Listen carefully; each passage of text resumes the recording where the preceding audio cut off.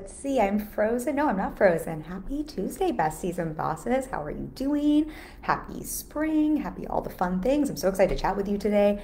I also have to tell you, my husband and I, before this live, walked down to one of our favorite coffee shops and got a nitro cold brew. Has anyone had a nitro cold brew? So I have just ingested a nitro cold brew, which I guess is stronger. I thought it was delicious, but there's a very good chance that I will be talking extra fast today, and you will know why. So today's live stream is brought to you by Nitro Cold Brew. But jokes and caffeination excitement aside, I'm super, super jazzed to see you, to dive into our conversation today. And today's going to be a fun one. We are celebrating 7 years in business. See, 7 years in business, at least 8 years coaching, because I took a year-long coach training, probably 9 years coaching before I ever started my business, and quite literally decades at this point in marketing and sales, whether that was learning that through my acting days or waiting tables or working in advertising before starting this business. But 7 years officially from when I opened the doors of my business and started charging for coaching was on March 1st. And I wanted to have a celebration with all of you because I do think it's a big deal to be in business for 7 years. And what I'm particularly celebrating is not only being in business for 7 years, but running a profitable, sustainable business on my terms. We make great multi six figures with a great profit margin from one-on-one alone. We've crossed over $1 million revenue in just under 4 years, 700K in 2 years. And we have a scalable one-on-one model. We do so with, again, a great profit margin there's nothing wrong with ads, without spending a dime on ads. And really, the thing that's most important to me is doing things my way, because this is the way I want to run and scale my business, and I've very intentionally done so. So I am celebrating the crap out of that, and I thought it would be fun to have a live stream to dive into some of the lessons I've learned along the way over the last 7 years, as well as some of the things I've unlearned over the last 7 years. There have definitely been some really important lessons I've unlearned. And that's something I support clients with quite a bit. A lot of times I find most of us know way more than we give ourselves credit for when it comes to a business, when it comes to ourselves. And a lot of what I'm supporting clients with is helping them trust themselves and take their power back in their business. It's such a key part of being a CEO and creating success. And a lot of times it is unlearning the noise we've taken on. And that's definitely been a part of my journey. So I'm going to dive into that today as well. So hopefully this will be valuable for you. I spent some time and took some notes. My husband and I were chatting over our nitro cold brew about this. And there is so much I could share with you. I think there's countless more lessons, but I tried to boil this down to some of the more recent ones. And some of these I've shared over the years, but some that have been more recent for me this year in business that are feeling more present. And then I also want to share with you my projection for moving forward in business, what I'm focused on, and what I'm really excited about that is giving me life in business right now. And we'll share that at the end. So before I dive into all of the things, if you're here now on the replay, say hi.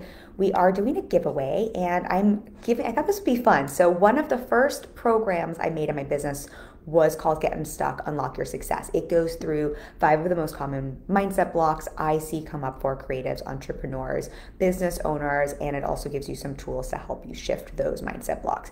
It is an oldie but a goodie. People are still getting value from it, but I thought since we're doing the anniversary celebration lesson, that would be a really fun one to give away to someone. So if you are live, anytime during the live today, just drop me an emoji. We're going to give this away to someone who comments live. Sometimes we do it for anyone who comments, but someone who is live, which means if there aren't a lot of people live, you got a really great chance of winning. And otherwise, we'll do another giveaway next Tuesday, but that is our giveaway today. Okay, so all of the things I want to dig into. One of the things I wanted to preface with, and as I'm going through this, I'm obviously sharing this with you because I hope this is super valuable for you. I hope as we go through this, some of these things are lessons I wish, and not in a way of I'm making myself wrong, but just things that I think would have been helpful for me to have known earlier on in business, and that I think would have been great if someone would have shared with me. So I hope some of these will land for you in that way, but I do want this to be valuable for you. So if you have a question, if you want clarity around anything, please let me know, because that's why I'm sharing this. And one of the things that I wanted to preface this with that feels important to acknowledge is trying to think of how I want to phrase this. I think I put this in the email that I sent out around this. I really think who I am in business today is not who I was in business 7 years ago. I think in many ways I've unlearned a lot and I've become more of myself. And of course, I'm still myself. But I also think so much of growing a business and growing as a human and creating success and continuing to up level does mean that we continue to work through edges, we continue to expand, and we continue to redefine ourselves, not in a way of like we weren't authentic before or anything like that. I think in some ways we peel off the layers and we become that much more authentic and true to who we are. But I do think there's also an element of we really do have to step into new layers and levels of ourselves. I was talking with a friend yesterday on Instagram, my friend Elise, and we were just talking about dirty six-figure secrets on an industry chat on Instagram, which I can link to. But she just went to a Joe Dispenza retreat, and we were just talking about some of Joe Dispenza's work, and so much of what he talks about is really overcoming yourself and overcoming who you think you are. And so much of the work I did as an actress and that I do now in business is continuing to define my role and step into that and become that version of myself and up level along with it over and over again. And I share that because I think who I am today in business is not who I was 5 years ago. And I also think 5 years from now, I'll look back at this and be like, oh, wow, I'm not the same person I am 5 years in the future than I am from today. And I say that because I think those sorts of identity shifts can feel really uncomfortable. And I think that's one of the first lessons I had to learn, that is part of being a CEO and part of growth. And identity shifts we do really have to be it before we have it. And identity shifts and becoming a new level or overcoming yourself to become that next level can also be wildly uncomfortable for multitude of reasons. For one, what I have found, and watching now on the replay, you'll have to let me know if you've experienced this as well. And I'm going to do a masterclass, I think in May, around this, talking about this a lot more into some of my process and how I coach clients around this. But that identity piece is, I think, such a core pillar of what creates success on any level, and something I have focused on every year at every level. And again, this is also literally the work I did when I was acting. You have to step into that role and become that role and become that character. But it's the same thing we do in business. And what I find can be very uncomfortable is when we're shifting past our current level of self, when we are changing our identity, when we're playing a new role, so to say, that feels bigger than who we currently are. It is outside our comfort zone. It is going to feel untethered, even if it is the most grounded and closer to who you really are thing, because we are wired for survival. We are wired for what feels familiar. And so this is going to not feel familiar to you. And the thing that's really fascinating with identity, and why I talk so much about a CEO identity or a CEO role, if I'm using more of the acting analogy, is your identity is what encompasses your mindset. It's what sets the parameters for your reality, the results you will allow yourself to have or not have, but it's also how you teach other people to think about you and to respond and act to you. If I have an identity, for example, or if I had a CEO role, if we think even an acting role, right? If I was playing an acting role of someone who was super, I don't love the word lazy. Actually, I don't think people are lazy, but someone who is this is an easier one. If I was playing an acting role of someone who was a bitch and was just really mean and conniving and manipulative, and that was the role I was living into, not only is that how I would see myself, and not only is how I see myself what would set up my perspective and my parameter and boundaries in my world and what I would allow and not allow in terms of my reality to come in, but that is also what would teach other people how to treat me, how to respond to me, how to act to me. So if I'm always a bitch, so to say, other people know me that way. They're going to respond to my identity and so if I suddenly shift things and suddenly I go from being manipulative and bitchy and cold-hearted and suddenly I'm just like this super bleeding heart, kind-hearted person, right? That's going to be not only jarring to me because it's such a contrast from what I'm used to, but it's going to be jarring to the people around me. It's going to take a second for them and everything to shift to catch up. Hopefully that example makes sense.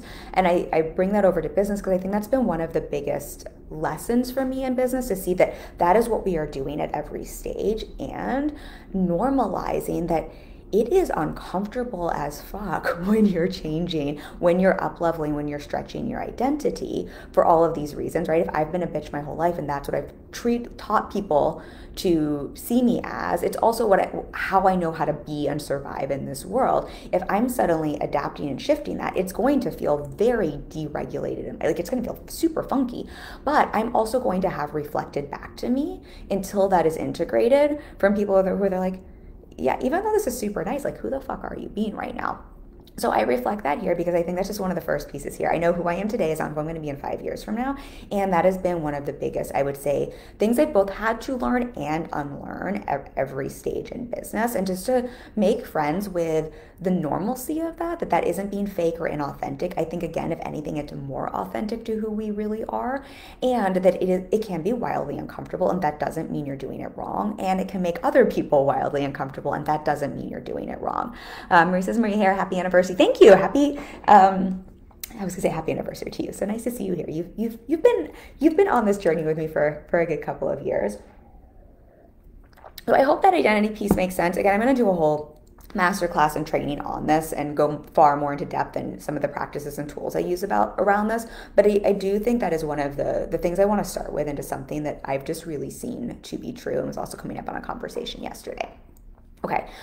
Next one here, I'm going to go through some, I think this one here you've probably heard me talk about, and then I'm going to go into some nuances around, because I want to go into the clarity, mindset, strategy, and action pieces, what I've lessons learned, lessons not learned, and then I have some more of my personal growth edges that I'm going to share with you as well. So in terms of clarity in business, you have definitely heard me share this before, but I want to share a nuance around that. And that is, I really and truly believe 7 years into business, and not just 7 years into business, but in business I make reoccurring multi-5-figure months. It's not like we make money here or there. We've been sustainable making that kind of money for 4.5, 5 years now, for a hot second. And what I really see to be true from my business and also supporting clients too, many of my clients make far more money than me because of my business model. And just seeing my clients who are making really great money and sustaining that year over year, because many of my clients have worked with me for 3 years, 4 years, 5 years, right? When I see my clients who are sustaining $500,000, $800K a year, what I see to be congruent across the board for all of us is really understanding that how you make your money matters as much as the money you're making. I talk so much about your version of success and doing things your way, and this is really what I'm talking about. It's really tough to sustain making great money year over year over year if you are out of alignment, if you are out of congruence, if you're out of integrity, if you kind of hate what you fucking do, if you don't like your business model, if you, right, if it, I think in one of the emails I sent recently, I was talking about happy money, which is a term from Ken Honda. He wrote a book around this. But if the way you're making your money doesn't feel happy and you feel like it just feels misaligned in some way, that is tough to sustain year after year, month after month, year after year. And here's the caveat that I think is really important to understand, and something I was thinking about over my business journey. I'm saying this 7 years into business, and part of the reason it's so easy for me to be so locked and loaded on my business model and so clear about the way I want to make money and so clear on the trade-offs I am and am not willing to make and so clear on where I'm willing to say no to make money, because I say no to lots of money-making opportunities, because the more success you have, just the more opportunities you have to make money. It's just the way it is. And I know that past me would have found that to be annoying, but it is true. But the reason this can be true today is when I started my business, I didn't know what my version of success was. I didn't have clarity on the business model I wanted. I didn't have clarity on my niche. I started my business as a general life coach, as a general mindset coach. I thought maybe I wanted to do money mindset coaching, maybe relationship coaching. Business coaching wasn't even on my radar. I literally tested, and I know I've shared this before, but I think it's just helpful for someone to hear, because it's so easy to compare our year 1 or year 3 to someone's year 7 or 10. And I want to be so mindful. I'm sharing this from year 7. And again, this is year 8 or 9 in coaching and decades into some of the things that go into this. But year 1 and 2 in business, I thought maybe I did want to have a course model. That's why my giveaway today is a course for you that I created in year 1 or 2.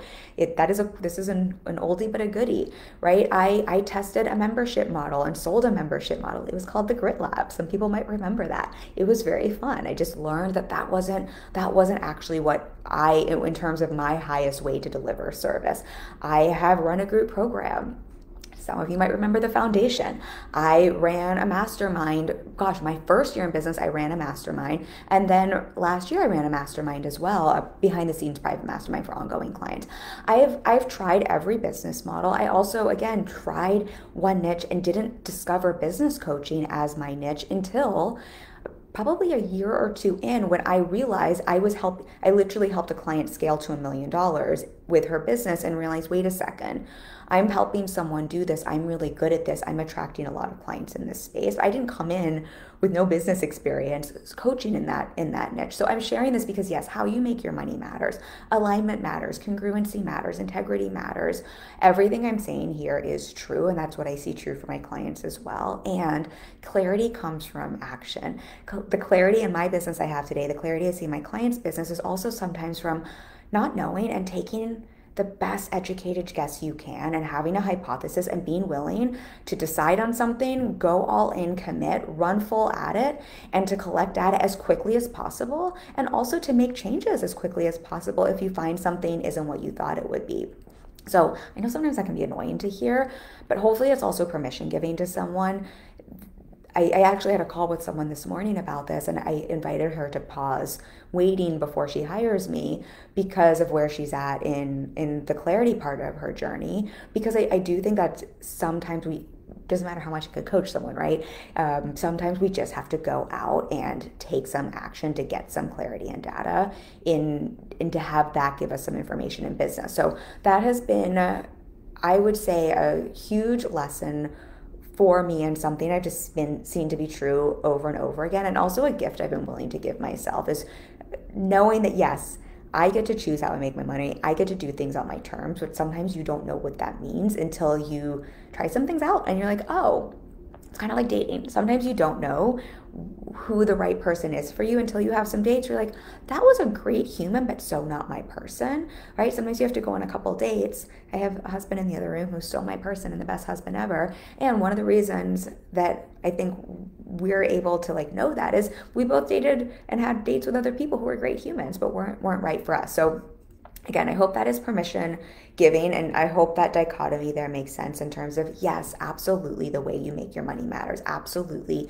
you get to do things on your terms. Absolutely, your version of success. Absolutely to all of that. And if you don't know what that is, permission to not know and to find it out by trying something, by taking a stab at what you think it might be, and permission to change your mind and to pivot or to adapt, and to know that's so normal in business. Most businesses, in fact, if you look at a lot of successful businesses, they're either, I shared this in some posts recently, either their messaging and branding has evolved dramatically from when they started their business, if nothing else to evolve with the market and to evolve with time. And many businesses evolve, again, to keep up with what's going on, technology, things like that. But also many businesses and brands that we know that are really successful started out as one thing and then learned through basically took action, tested things, got data, and then refined. And what we know them as today is not what they started out as. So I hope that can be permission giving for everyone. I know it's not as fun as knowing the answer right when you start your business, but I have found 7 years later that's definitely part of the journey for most people.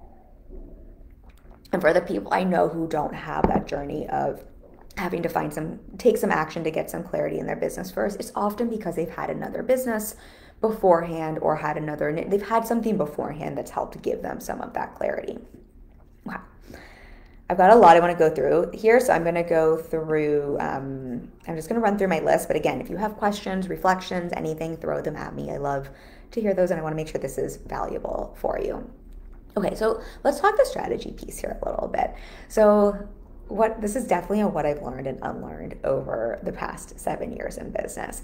What is really fascinating to me when I look at my business strategy, so I've definitely shared this before, but the strategy I use today is not that dissimilar than what I used my first year in business, while my income is dramatically different and the like level of success is dramatically different. There's a couple reasons for that.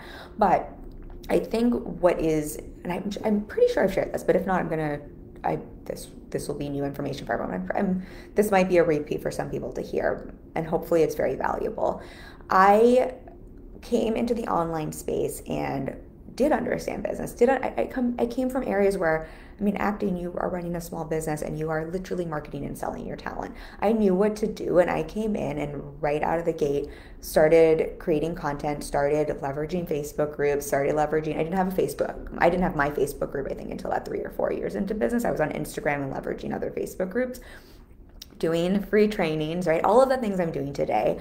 I booked my first paying client, I think within a couple weeks into business, by literally some of the things I do today. I was leveraging other Facebook groups, offering value, offered free calls, right? Everything I was doing was working. I started building some traction right at the start of my business, and literally the same strategies we're using today, except the difference between 7 years ago Kim and today Kim is I didn't trust myself, and I came into the online space really with a hang up thinking I had never had a real job before. I had spent 10 years in the entertainment world and then working as an agent in the advertising world, which is very much a real job, but I, for whatever reason, thought it was a fluffy job because I don't know, because I didn't have an MBA and because I didn't have to wear a suit to work. I don't know what it's very funny. I just like had these stories, right? And so I was discounting what I knew. And I thought when I came into the space, even though I was booking clients and making money right out the gate, that there must be something I don't know and that other people must know better than me. So I started with the strategy. I have always been consistent as fuck. I've shown up, I think, pretty much every day for 7 years with content, maybe a day or two here if I was sick or something like that, but pretty much every day, if not more than once a day. But I didn't trust myself. And so a couple months in, I started signing up for lots of programs that started teaching me and telling me all the things I was supposed to do and all the things I was doing wrong. And none of these programs were necessarily wrong or bad. I just didn't trust myself and was giving my power away. And instead of sticking with what was working in my business, because I didn't trust myself and because I was giving my power away to other programs that I'm sure were perfectly great programs, they just weren't what I needed in my business, or they weren't the right thing for me to address in my business. What I probably needed at that time was mindset support. I did a lot of not seeing my strategy all the way through, and was on Pinterest at one point and trying to learn Facebook ads. I was just doing this thing I see a lot in clients now and I see a lot in our space, which is just not letting something have enough time to really build traction to give you the results you want. And so that was one of the biggest lessons I learned. And as soon as it took me a second to learn this. And I think what was sneaky about this is because I am good at getting into action. I am good at marketing and sales. So whatever I tried, I would see results from. I just never let any of those strategies play full out enough that I would basically cap how much success I would have from them. And it wasn't until I invested in higher level one-on-one coaching support, because I always invested in coaching support. I've had great coaches, but I was kind of doing that thing where you jump around, and then I was in a mastermind, and then I was in a course, and I've always invested in my business, but I was just getting all of this information and all of these different things to try. And it wasn't until I had one person, the same coach I'm working with today, basically like let's just pick one of these things and go all in, that I really saw my business blow up. So I share this here because really what I had to do was unlearn all of the really smart strategies I had learned. I had to unlearn all of the really great insights I was getting from people that just weren't right for me. I had to unlearn so much of the great information that I had diligently gotten. I'm the best student ever, right? I had to unlearn so much of that and really come back to basically what I knew when I started my business. And so much of that was more about trusting myself. And I would say that is probably one of the biggest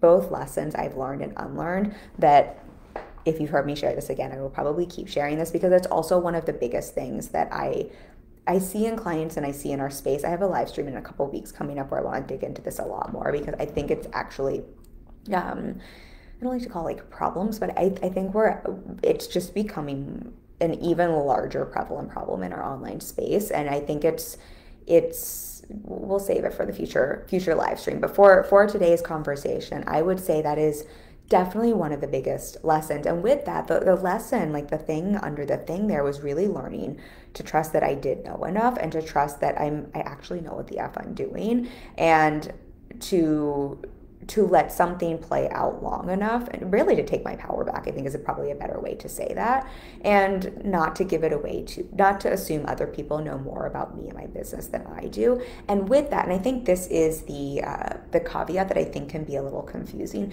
and with that, to still be very open-minded to seeing, and I don't fucking know everything, no matter what we're doing in business. This is something I'll share more about at the end, but I feel like I'm just getting started in business. I think I'm really good at what I do. I think I had great instincts when I started my business and a great strategy. I think I'm excellent at marketing and sales, and I am still today, 7 years later, I'm still, and I've been in marketing and sales in some way for literally, I don't know, what is that, 2 decades, if not more at this point. I'm still learning new things every single day about my business, about marketing, about selling, about how my mindset plays into that. There are always nuances. There are always opportunities for refinement. I'm so in so many different ways. And so I think there's a little bit of a yes and with this lesson of both unlearning really the noise from giving my power away, and learning to trust my own instincts more, but also with that being so willing and open to also knowing I don't know everything, and there's so much to learn, and just learning it from within my own self and within my own business, as opposed to what everybody else says. And I think maybe that's the big difference there. So hopefully that nuance makes sense. And again, questions, reflections, throw them at me. The other piece on I have a note here. Let shit work is my very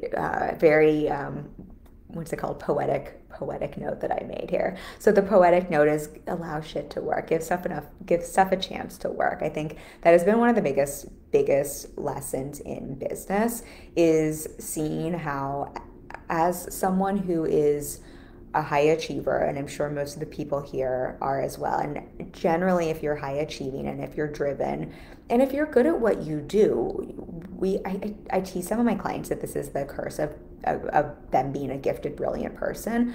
Oftentimes this means things come easily to you. This means you're pretty good at, like, if I do a thing, I get a result, and that's such a great quality. But every quality has a shadow side. And I think one of the shadow sides to this can be that we're just so used to having results come pretty quickly. So then when you come into business and it just takes time for a strategy to play out, it just takes time to build an audience, it just takes time to have people build the know, like, and trust, right? I mean, minimum, if you're great at what you do and your messaging is on point and your strategy is on point and you're consistent as fuck and it's not a weird, funky economy and all of the things, right? Usually we'd say a strategy takes a minimum of 90 days to play out, which I've very much seen to be true. I usually can see whatever is happening in my business today is a reflection of 2 things. One, my strategy and the action I was taking 90 days ago or 180 days ago, and the identity piece we just talked about, my identity and who I was thinking, how I was being 90 days ago or 100 days ago, right? There's always a time lag. And I think that is just something I've had to relearn over and over again, because I can be a little bit like, come on, stuff should just be happening. And I think this can happen for my clients as well. So I want to normalize that, but also this is stuff, this is the stuff Kim 7 years ago would have loved to have someone say, like, hey, this is normal. And this is something just to be mindful of. And I would say those are the two levers there. Really, if you look today at your results, I think so often we want to look at today's result and base them on what's been going on in the past week. And I would invite you instead more to look at today's result as both your mindset and energy and your strategy and action from 90 to 100 days ago, because that usually is kind of the time lag, and then seeing those are the levers to play with if you want different results showing up in the future for you. And that is the other piece I have really found to be true with the strategy lever. I'm sure you've heard me say this a million times, but it's not just the strategy piece, but it's the energy and the mindset in which you take that strategy that I have seen make all the difference. Okay.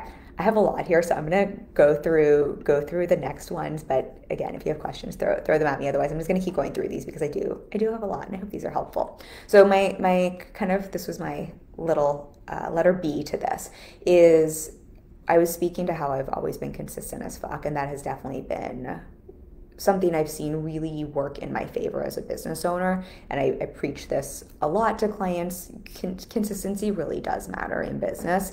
And on all the levels, we could have 4 live streams just around consistency.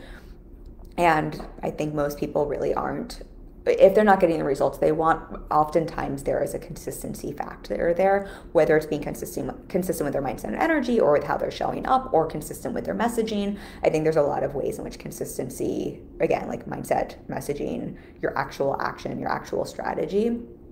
And consistency does not mean don't refine. Consistency does not mean don't ever improve. Consistency does not mean you don't have seasons in business. Consistency does not mean do the same exact thing all the time. And so I would say one of the things that has probably served me exponentially in business is the willingness to be so consistent, and to be consistent before results have shown up. I'm not an overnight success, right? I was consistent and showed up every day for, what was that, 2 years, 2.5, for a while before I had my first 6-figure year, and worked a part-time job that whole time, right?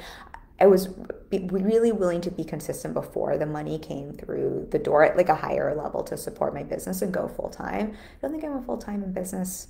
I'm trying to think. It must have been 2.5. Anyway, it doesn't even matter. 2.5, 3 years into business, but I definitely was not full. I definitely didn't like do that thing where I quit my job and just started this business. When I started my business, I still had a job in the advertising world, working as an agent, as a rep, representing directors to support myself because I live in New York City, and I wanted to be able to invest in coaching and invest in my business and not put pressure on my business. And I had that until I was very sustainable before I left that job. And I also loved that job. That was a great job. But I think with that, seeing that consistency is about showing up consistently before the results, because I think a lot of times we think consistency is the thing you do after you have the results. And I know this is so Captain Obvious, but consistency is the thing you do to create the result, and then what you keep doing after the result. But also understanding consistency has seasons, and there is refinement and change. It does not literally do the same exact thing. I'm consistent, but that has looked different ways within that consistency. So hopefully that part makes sense, but I will preach consistency forever. Also, if I say that word one more time, it's going to sound funny. Another piece on the strategy side that I wanted to speak to, that I don't think Kim, my first year in business, really understood how important this was. I think I had an instinct on this, but I think when I started my business, I was still acting at that time. I stopped acting when I started my business, but I just left the acting world. And looking back on the acting world, I can see how not true this is in the acting world, but I definitely had a belief set at the time that if I just honed my craft enough, and if I was just a brilliant enough actress, that is what would create success. And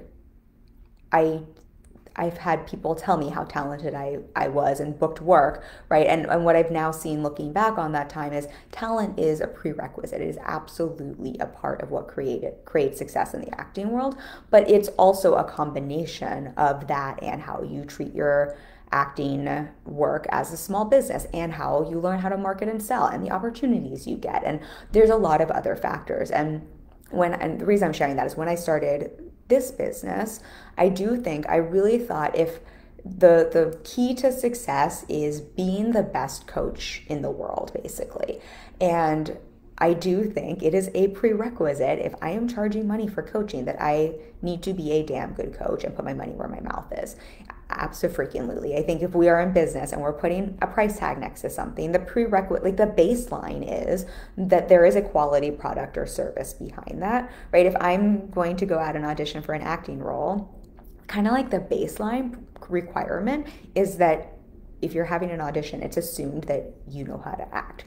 And what I think I didn't realize, and that I know so much more now, is that is a prerequisite. And of course, the more you do something, the more experience you have, the more you hone your craft, right? 7 years in, I am that much better of a coach because I've just been on thousands and thousands and thousands of calls at this point, and because I only offer one-on-one, so I'm on one-on-one calls, literally multiple calls every single day with business owners and have been for 7 years. So of course I'm going to hone my craft and my skill. And when it comes to business and when it comes to making money, that's simply a prerequisite. That is not actually what is like the whole thing. The other piece of the pie, and the reason I say this is when I think about acting, there are plenty of people who are talented and who keep honing their craft, but who never get paid as actors. And there are plenty of people who are okay actors who make a lot of money. And I think starting to see like those two are not necessarily what create success and money. And the same is true in business. There are a lot of people who are so good at what they do, but they're not great at running a business, and they're not great at knowing how to monetize that. And there are lots of people who are like so at what they, and I'm not hating, but just who like maybe aren't as skilled as some people who are even more skilled, who are making a gazillion dollars. And then unfortunately there are people who probably are smoke and mirrors who are making a gazillion dollars. And I think what I've really learned over the years is starting to hold these two elements as separate and seeing, yes, there's a prerequisite that you are who you say you are, you know what you're doing, you care about your craft, you're good at what you do if you're putting a price tag next to it, right? That's just a prerequisite if we're charging money for something and we're coming from a place of integrity. And when it comes to business, that like lives on its own. Then everything else is really all about marketing and sales and your business model and your pricing. And if you want a business that pays you money, these are the pieces that are necessary to focus on to treat your business like a business. And if you want to make more money, these are the levers to press.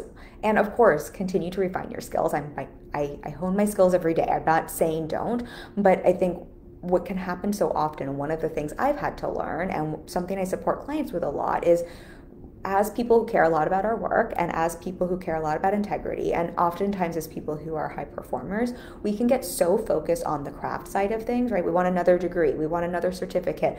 We start to have this narrative and belief of, if I just get better, then my business will have more success, then I will make more money. If I can just get even better at my skill set, if I can prove at how good I am, that's what makes me more money. And people who make more money, they must be 10,000 times better than me or no more than me. And it starts to create this pedestal situation, as opposed to actually the two just are they're just two separate buckets. You can be the best in the world at something and not make all that much money if you don't have a business model that's charging enough or that is scalable, right? Or if you're not marketing in a way that puts you in front of people, or if you don't know how to sell. And so that has been, I would say, one of the biggest edges for me to like have to work, and also then just seeing how both really are important, and holding the importance of marketing and sales and treating your business like a business, and being clear about what trade-offs are true with different business models and different pricing.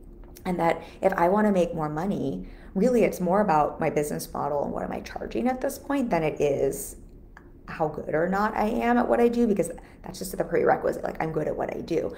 And I hope this is landing for people, and I hope this is something that's valuable, because that has been both something I've really had to unwind over do a lot of mindset work around, quite honestly, because I have very intentionally chosen to scale a one-on-one model, which is not necessarily the quickest path and way. We've had other live streams around that where I've talked about that, but that's just definitely been something I've had to sit with when I'm in masterminds and in spaces with people who have different models than me. And I think we are equally skilled at our crafts, but because of different models, the speed at which maybe we're scaling our income is different, and really allowing myself to see that's okay, but those are just the trade-offs and choices, and have more to do with business model, pricing, right? If I wanted to double my revenue, I could just raise my rates tomorrow. That would probably be the quickest path to do it. That wouldn't necessarily mean I double my skill set overnight, but it would double my revenue.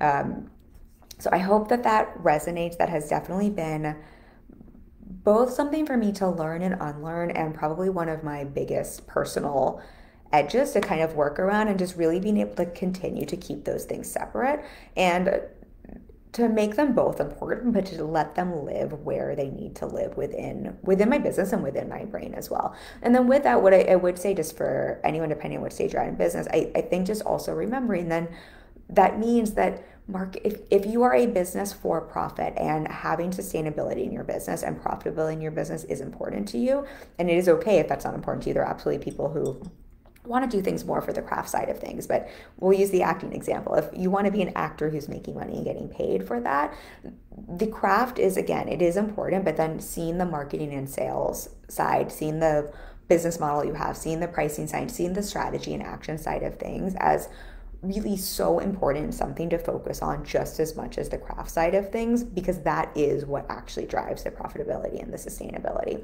Assuming you are who you say, you're good at what you do, which I'm assuming if you're listening to this, you are. Just seeing if there was anything there. My big note is just remember that marketing and sales, that is just part of what business is. And so many people that come and work with me, I think, really feel a lot of resistance towards that and think that maybe it's pushy or not nice. And I want to offer, it's simply business.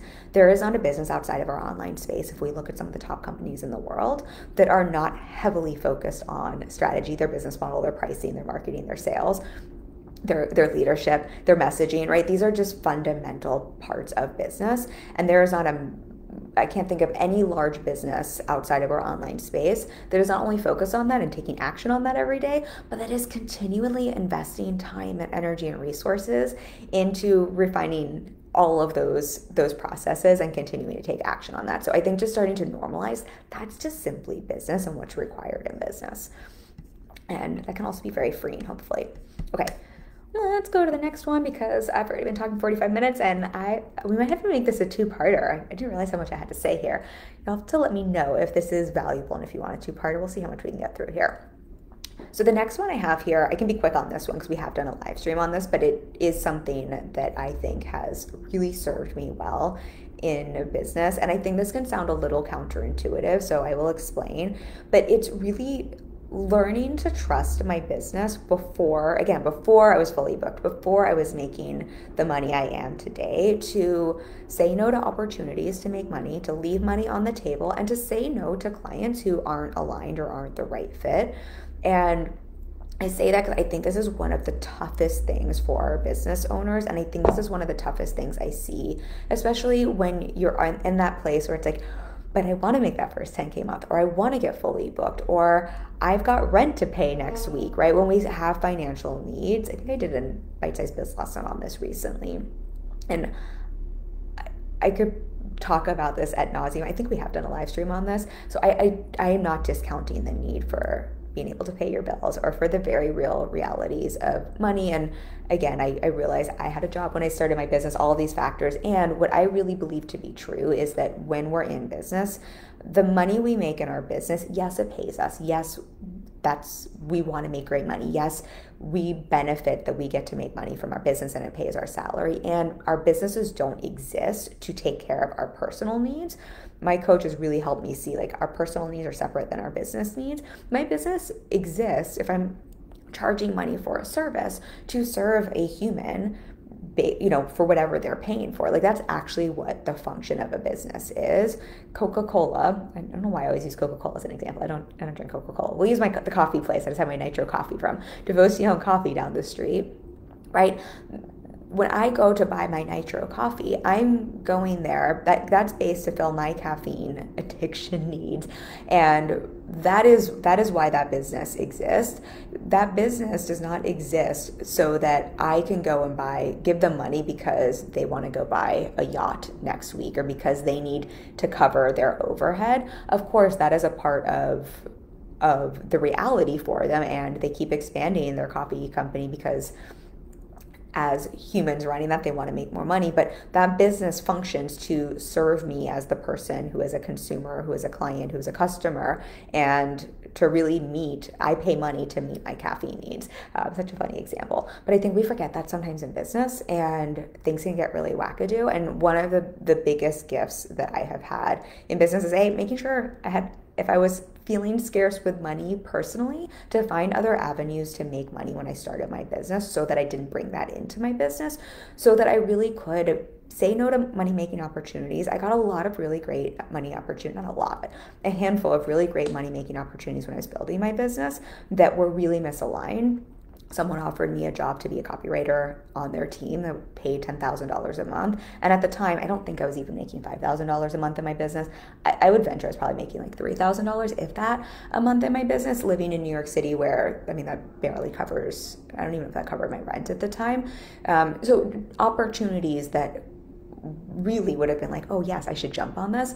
But really looking at, I had to be so willing to say no to that money so that I could say yes to this business. And similarly, really being mindful of course, you can't always know in advance what client relationships are going to be like, but I've lovingly, I'm sure I've shared this in so many different ways, had so many people when I was building my business and not fully booked and not making money, or when I wanted to scale my revenue, whatever, or when we've had spots open, that are wonderful, amazing humans, but not the right fit in terms of the work I'm best able to support them with.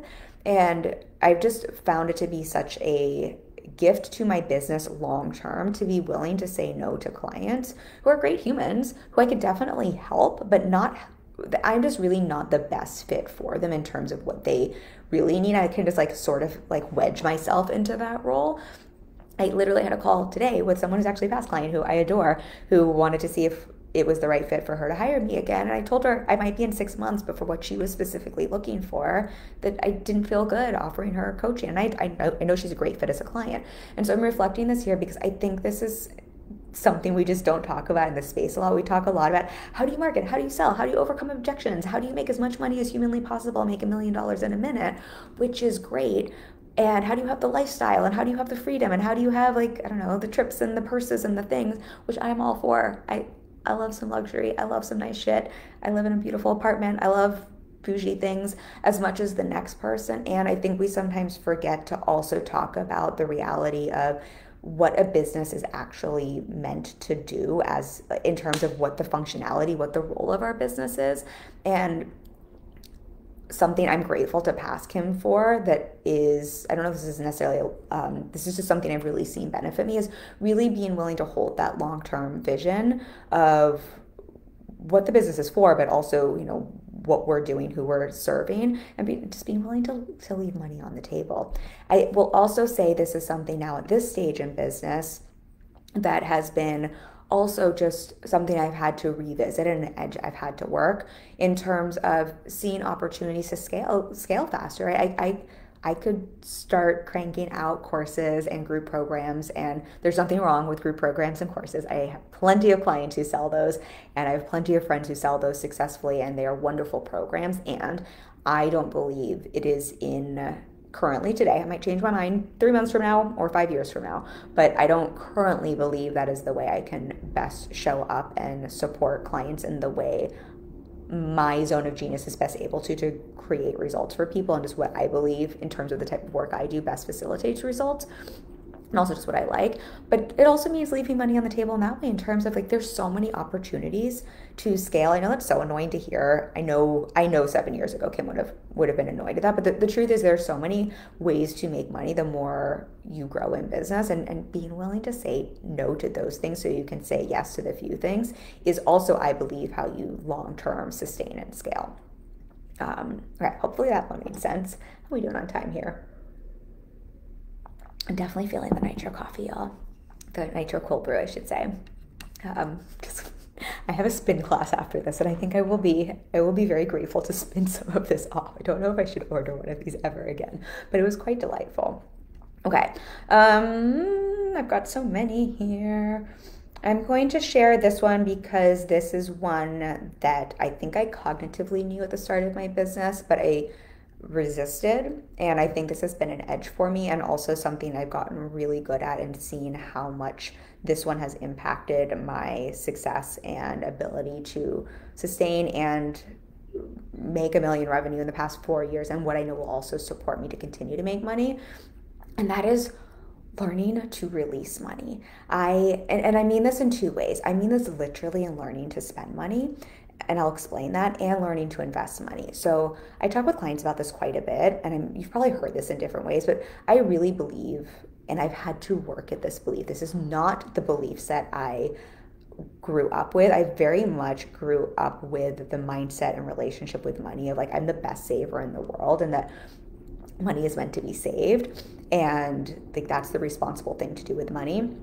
We've done live streams on this. I won't go too far down the rabbit hole, but I definitely now have learned that money is an asset and it is meant to be circulated responsibly so, but and responsibly can mean different things, but that when we hoard money and hold on to money, we stop the flow and the circulation of money. And literally, like energetically, the more we cling on to money, the less we allow to come through the door. We sort of have to allow ourselves to release some money with intention and joy, not just like spending money because Kim said so and that's going to have you manifest money, with intentionality, but and the trust that there's always more where that comes from. And when you can learn to have that relationship with money, it is so much easier to have money circulate and more come through the door. And then on a very practical level, I'm sure I've shared Robert Kiyosaki's quote, which is saving is for losers.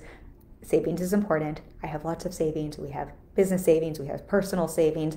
I believe in savings. And I do also believe that at a certain level, and know that at a certain level of savings after that, you really start to diminish your capacity for growth. Your money can't work for you. Your money can't compound for you. You can't leverage your money. It stagnates. It can't even keep up with inflation, particularly today.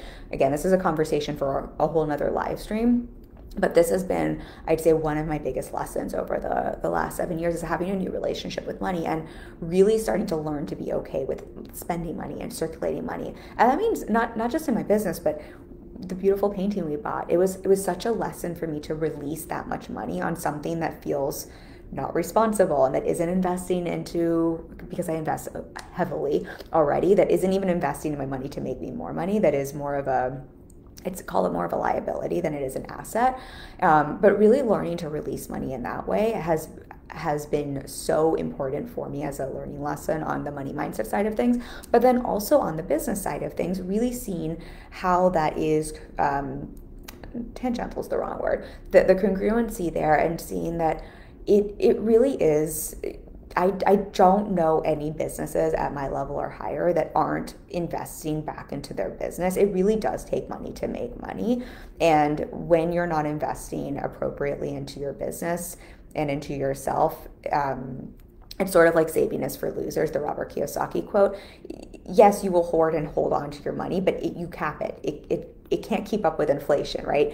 And so what I've really learned in business is the importance of continuing to reinvest back into business and back into myself. Now, personally, I invest very heavily into my own coaching, and that is me walking my talk. I also find it, I think it's just really fucking valuable, and I don't think I'd be here today without that support, but also back into my team and back into certain educational pieces that I need, and we're building dashboards in my business right now, right? There's just different things I'm investing into my business at all times, because I know that is how we keep money circulating. That's also what allows this business to continue to grow and scale as well as sustain.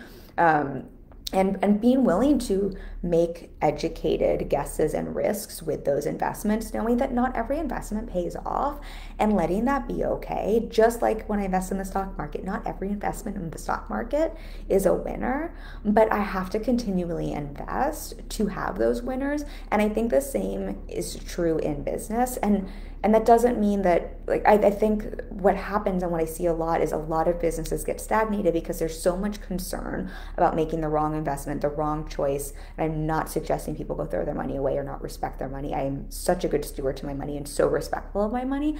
But there can be so much time, and your time is very valuable in money, and there is a lost opportunity cost the more you sit on a decision in business. And so much time can be spent and wasted overthinking and trying to find the best decision and best investment, and while you're sitting on that, you're losing out on the opportunity to figure out if that's the right investment or not, or move on to the next one, and or to get the return for that investment. And so that has just been a really big learning curve for me, again, because this is not how I'm naturally wired, but just seeing the kind of like the faster you can make a decision, trust yourself, make an investment. If it's right, great, lean into it. If it's not right, great, cut your losses, move on to the next thing, instead of, I think a lot of us want to freeze up. And seeing that as just a part of business and money has served me exponentially. I have absolutely made investments that haven't paid off, and whether that's me or the other, like it's almost irrelevant. I think just seeing like that, that's the same with the stock market, like that's just a normal thing. But those investments overall across the board, being able to release money overall across the board, is what has helped my income and my relationship with money to continue to grow and scale. And I've also seen when I've not done that, how it's like tightened up or like gotten more restricted. And then the flip side of this, I would offer, and just see if we have comments. We don't have comments. The flip side of this that I would offer, that I speak with clients about as well, is I want to be mindful with this, because I do think there's a narrative in the manifesting space, and I think sometimes in our space where this concept can then be blown out of proportion to mean spend all of your money to make money, or like if you trusted your business and yourself, you'd invest all of your money, or you'd get super leverage. And that is not at all what I'm talking about. And I think really understanding that difference, because I do think there are, unfortunately, because some of those messages, a lot of people who are over leveraged or over investing in a way that doesn't serve their profit margin or doesn't serve their long-term financial freedom and success and wealth. So I think just understand, and this is like I'm not a financial advisor or planner, so don't hear any of this as advice, but I would say these are just lessons I learned, both to practice making those, being a little bit more, I say educated risk in air quotes, but allowing myself to make those investments and release money, but also really understanding like what that line is, and caring about things like a profit margin, and also caring about investing my money outside of my business as well into vehicles that allow me to build wealth that isn't all required on my business. And again, I did a Instagram industry chat with someone this is their zone of genius and expertise. This is not my zone of genius and expertise, but it is a lesson learned. So again, do not take this as financial advice, but these are things that have been really valuable for me and supporting me quite a lot in business. Okay. I'm just rolling through this because I'm gonna stay on for 15 more minutes, and I just want to see what I want to chat about. I always want to say chat because I have a lot, and I promise I would share my 5-year plan of full circle moment. Okay, I'm gonna share one last lesson, because I want to share a little on the mindset side that has been, and just what I've been working, I would say the last probably 2 years in business, that has been really valuable for me, and I hope it will be valuable for someone to hear. And I think this is not necessarily what I would have thought at the start of business. I really would have thought, I don't know what I would have thought would be the edge or the thing I'm working on, but these are probably the two pieces that have, and that I continue to work at every stage and level, but that have been present for me. And that is really working my energetic boundaries, which I'll explain what I mean by that. And also really working, I'm trying to think of how to phrase this, but in a way that makes sense, being less concerned with being liked and being nice, and more concerned with being, of course I want to be nice, but being more concerned with being honest and doing work that matters and doing work that I feel is valuable, because they don't always fit in the same room together. Those have been I would say edges I've worked at every stage, but particularly the energetic boundaries I find as you create more success, as you're holding more clients, as you're holding more money, as you're holding more team members, as you're holding more people in your audience, there just tend to be more people who want something from you, more people who want attention, more people, like there's just more to hold a boundary around. And I think I'm pretty darn good at holding practical, physical boundaries. Imagine most of my clients would say that. Imagine most people who know me would say that. I don't think that's always been the case. I would bet in my LA days, I wonder if I would have said I had great boundaries then. I probably had okay boundaries, but I think I've really honed in on and worked through, because boundaries are so layered, right? The reasons we have challenges holding boundaries, practical, physical boundaries, have so many mindset layers. And so I think I've done so much work around that, where I think there's always room for growth and improvement for all of us, but I think those are pretty rock solid. But what I've really been working on, I'd say the last couple of years, are more the energetic boundaries. And by that I mean what I allow myself to take on, even if I have a physical boundary up or a practical boundary up in terms of how someone can contact me, or what I will or will not give away for free or take on. But there's, I think, an energetic component of, even if you're practically doing something, what you allow yourself to take on, or what you allow yourself to absorb, or what you allow your brain to ruminate on, or who you allow yourself to spend time with, or who I think this makes sense energetically. That has just been a piece that I have found as a CEO, as a business owner, as someone who's holding a lot of people, just a really important edge to work. I think it's just an ongoing edge, especially for those of us who are in caring fields and who care about people, and just learning how to continue to strengthen that energetic boundary.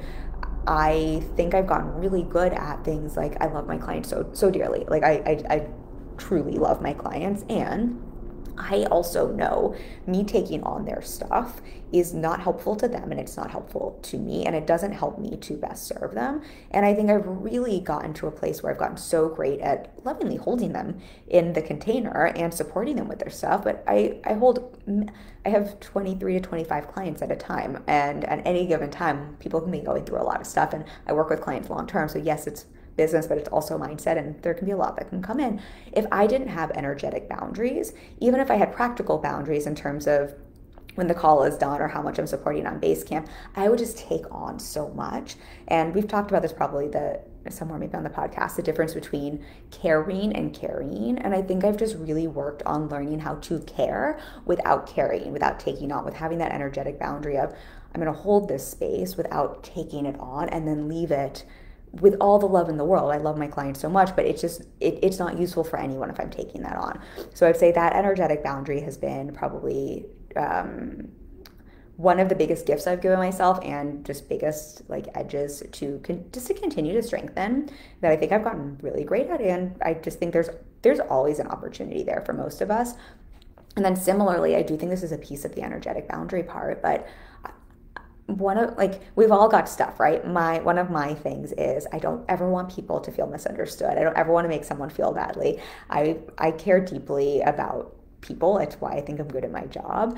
And I would say, like, yes, I want to be liked, but I think there's almost like a component under that of, I just don't want someone to ever feel badly because I've done something to unintentionally harm someone. I think it's why I'm always like, does this make sense? I'm always wanting to be heard and understood in a way, because I want to make sure that I'm giving context and I'm taking care of people. And there's so many layers there. And this has been a big edge I've worked, because, well, there's a great component to that. That can also be a component that can get into murky, enmeshed waters, and that can also not have that energetic boundary we were talking about. I think can also, as you're growing in business and holding more people and really wanting to focus on doing work that matters, and also having the kind of boundaries and putting out the kinds of things that can be coaching itself, I was talking about this yesterday on the live stream with Elise, coaching just is confronting when you are speaking your truth to clients. And so I would say this is just an edge.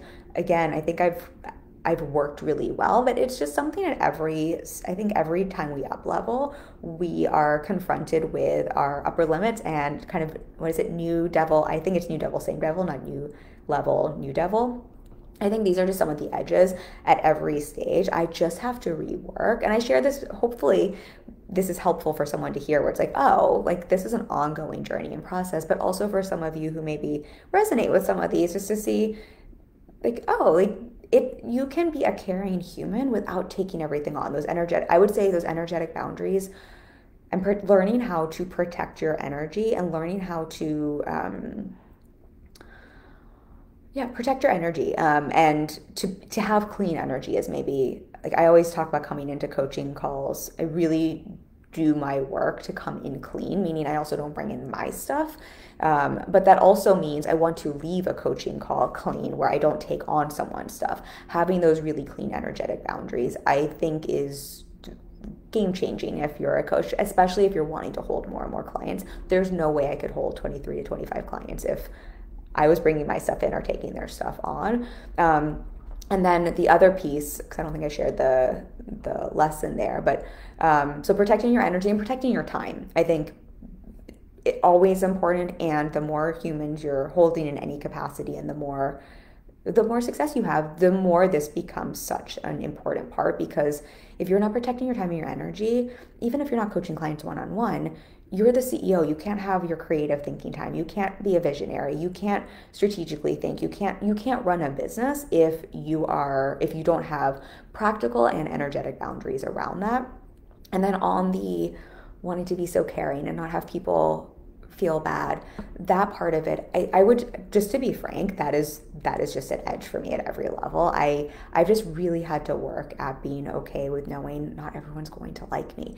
People might misunderstand what I say. I might put out content that comes from a good place that I want to have serve and help someone, that someone might misread, or that might trigger someone, or that because it's one post and I'm already long-winded enough, right? We can't write a whole novel, that might miss a piece there that someone doesn't get the context for, or that makes someone feel badly, right? Like, those are just things that are going to happen. And I've really just had to work those edges and learn that is just those are just parts of the trade-offs of, if I want to be more visible, if I do want to put out stuff that for every person that might rub the wrong way, it could help 10 people.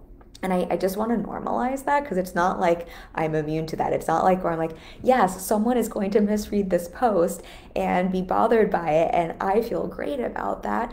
That still bothers me. I've just really had to work that edge and really start to get clear on what's more important to me. Is it being completely understood by every person, or is it being the best to my ability, true to myself, true to my work, true to my voice, putting out work that I think matters, doing the work that matters to me, being honest, being truthful. And I've just had to really decide and get really clear on which is more important to me, and being okay with the discomfort that can come from having to sometimes sit with what that can mean when you're showing up consistently and in that way. Okay. You all are very quiet, so hopefully that resonates and makes sense. But if you have, now we're on the replay, questions around that, feel free to share. I hope that is helpful. Okay, so I wanted to close because I had said, got a couple more minutes here and then I'm going to spin class.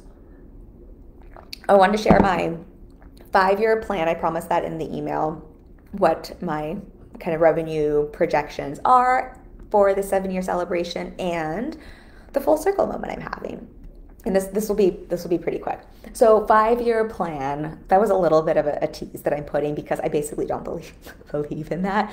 I think so much time is wasted in business making the 5-year plan and the 10-year plan, when what I have found to be true, if COVID taught us nothing else, is how important it is. Yeah, planning is essential. Having a plan is essential. Having systems and processes is essential.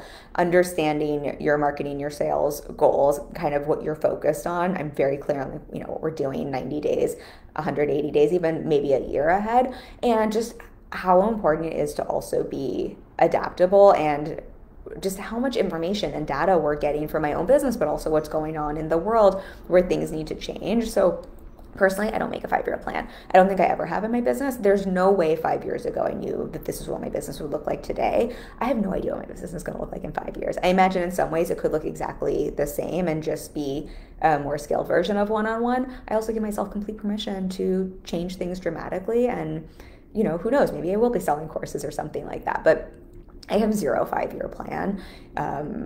Now, what I would say, and I was talking to my husband about this, if there was something that was really important to me that I was clear that I wanted to execute on, let's say I wanted to write a novel and I thought that was going to take 5 years to write and to get published. I don't know that it would take that long, but let's just say that were the case. Absolutely, then I would have a 5-year vision and put goals and plans like loosely around that and, show up for that.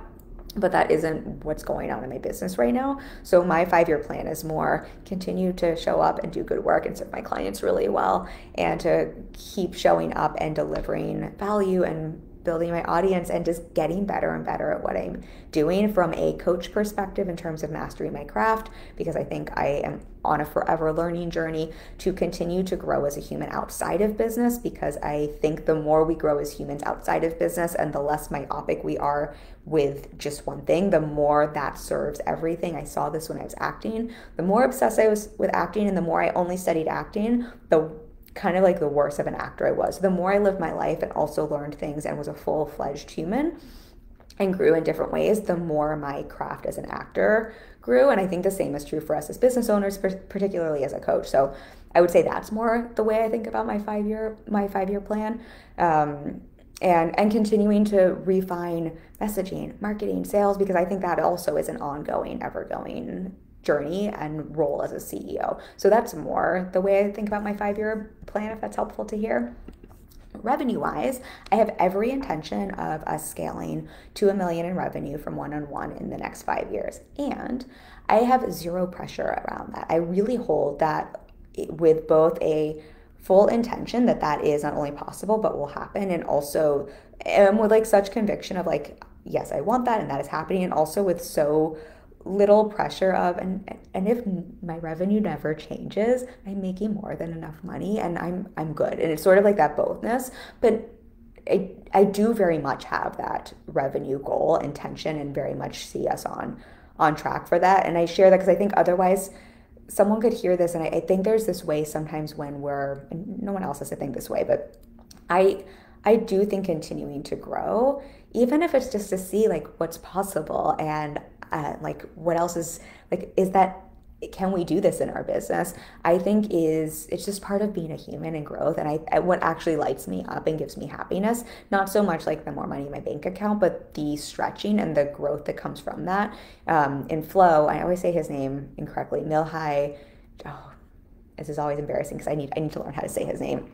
But they talk a little bit about how there's my husband and I were just reading an article about this. There's a foreign term for this as well. But essentially, I really believe that happiness is derived when you have from grit, when you have a goal and something that you have passion and perseverance for, that long-term goal, and you show up in something that feels like a little bit of it, like the right kind of challenge that feels stretchy, and then you're on the other side of it and you see that you've created. I think that's where so many of us as humans, we don't want to admit it, we don't realize it, but that's where we get the most happiness. It's not so, it's the journey, right? Not the end goal, but it's the journey that gives us that happiness. I love spin class because it's kind of hard, but it's so much fun for that. And it feels that process feels so good. And so that's with the monetary goals. I think having those goals, I'm so locked in and so driven for that, because I think the process, whether or not we reach it or not, it's almost like that's irrelevant, but the process of it just feels so fun and so fulfilling and so joyful, and personally what lights my brain up. And I will not be mad if we have the money in the bank account either. So that's 5 year plan and the revenue goals and projections. And then the full circle moment I'm having, this is what I was going to close with. And this is more just me sharing this as a fun thing with y'all, but also something I hope someone will hear and see. This is me 7 years in, and I'm having this moment in business where I'm first having a full circle moment, but also feeling like I've both been doing this for 7 years, and I joke that I'm a dinosaur in the online space, and marketing and sales, like these are things I've been doing for decades. And I also feel like I'm such a baby in business and I'm just getting started, and that feels so good to me in this way of, and not a baby in business, maybe that's the wrong way to phrase it, because I do think I'm, again, a dinosaur in many ways, and I very much know what I'm doing. I'm great at what I do, but I just see how much opportunity there is for me to grow and learn in all of these arenas, and that is so exciting to me. And it feels very exciting to be in this place where we are sustainable, we are making great money. I think I'm doing great work, but to see how much potential there is and to almost feel like, wow, we're just getting started. And I share that because I hope for wherever you're at in business, I think sometimes we think that you're going to get bored with business, or 7 years in, you'll be like, ugh, like what else is there? And hopefully you'll hear this as like, I think it just gets more and more exciting in that way. And I'm having a full circle moment in that, what I was sharing earlier, I spent the beginning years of business feeling like I love the acting and entertainment world, but feeling like it was so separate from my coaching life, and that there was, it was something, and of course I'm like proud of that, but like there was really nothing congruent to the coaching or to the business side of things, and that not that I was, yeah, that it just didn't make sense to talk about. And recently I've really been noticing how much they are intertwined, how much the entertainment industry, how much my experience, literally I think I was running a small business as an actor, and my time in the advertising world, and even working in a high-end cocktail bar for 10 years, how much that translates to business, how much that translates to not just marketing and sales, but also the creative thinking that I think is really required for us as a CEO, how much it translates to what we were talking about earlier with the identity piece of defining and owning that role and continuing to build that character and to expand that role as a CEO, how much overlap there is.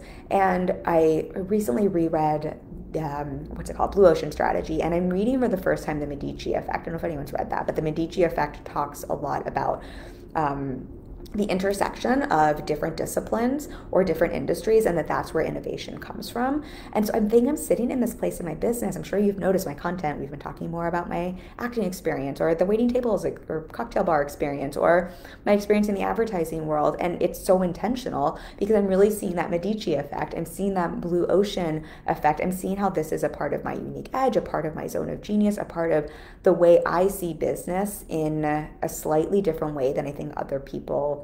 Now, there are other actresses who have started business, but I also have a degree in psychology. Like, I think just my unique intersections give me a very different lens and give me a very different skill set, particularly with tapping into and helping clients tap into their messaging and their creative thinking. And I'm really good at that for clients and helping them with their content and their marketing. And I'm just getting to see that in a new way that I think I didn't either notice or give myself permission for until recently. So this is something I'm personally excited with because it's giving me so much life, because I'm getting to revisit this part of my world that was such a big part of who I am and a skill set that's very unique to me, that is also, I think, a part of what makes me a unique coach and really great at what I do. But it also feels, in some ways, I'm doing the same exact strategy, but really fun and fresh. And I've just been reinvigorated with content and with writing content. And so I share that because I'm just excited about it. But I hope for someone listening, just seeing like, these are the fun things about business that in many ways, this feels like I'm almost having a full circle moment, because these are the things I probably talked about my first year in business and the thought I wasn't supposed to, or some of the things I've had to unlearn, but also that way in which it's so neat how this is a journey and we get to keep rediscovering, but also discovering new elements to bring in. And in that way, I think it's, I don't know, I think in that way, business is very fun, and that's something I'm celebrating and just fun to share with you as well. But it also is just having me tap back into the, I don't know that I would call myself an artist, but I think of myself as someone who's creative minded. And I say so often that I think of business owners, if you're a business owner, if you're an entrepreneur, I really believe you are a creative, because we are creating something out of nothing. And I do think that your ability to, I think everyone has creativity and everyone has the ability to think creatively. But I don't think everyone has been given the time, the space, the energy, the skills to hone their creative thinking, to pull out their creative thinking, to leverage their creative thinking. And I'm just having this moment where I'm like, wait, I love this part of myself and this way of interacting with the world. Like, this is who I am. And also, this is something I love to pull out of my clients. So that is the full circle moment, but also this is giving me, I don't know, giving me, I've always loved my business, but it's giving me new life. So that was the part I was going to share with y'all as a closing thought. So in summary, 7 years in business, celebrating the heck out of it. But as you notice, I barely talked about celebrating the money. I'm celebrating the lessons. I'm celebrating the harder moments that I've had to learn and grow through. I'm celebrating the learning curves and edges. I'm celebrating the things that I'm excited as challenges to move forward in. And so I hope if you're listening to this, this is maybe giving you something that you're like, oh, I'm so glad to hear this. Like, this is normalizing, or this is, I know some of these are things I wish I had known when I started my business, but I also hope this might help everyone see, yes, I love money. I want you to make money. I want me to make money. That is part of the goal in business, of course, and the profitability piece. And I think all of these, more of the process goals and the growth edges, I think these are what allow you to actually make more money. These are the lessons learned and unlearned that have allowed me to make reoccurring multi-5-figure months for years at this point, to stay fully booked. I've been fully booked for 4.5 or 5 years at this point.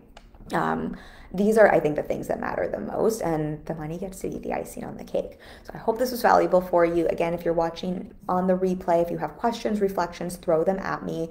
And if this is something you're listening to, I always forget this, but if you're listening to this and you're like, you know what, I am jamming on this, and some of these are things that I know I could use support with. I'm hearing Kim talk about, whether it's the strategy piece of thing or unlearning. So much of what I help my clients with is unlearning the noise from the online space and really my job as a coach is not to tell you how I did things or the strategy that's worked for me, but to help you find the strategy that worked for you, to help you pull out your answers, to help you see your version of success, to help you see the noise that's coming up, to create those energetic boundaries and real practical boundaries, and to show up in a way where you're really clear on that identity, that role piece as a CEO, and to show up in that way to run your business.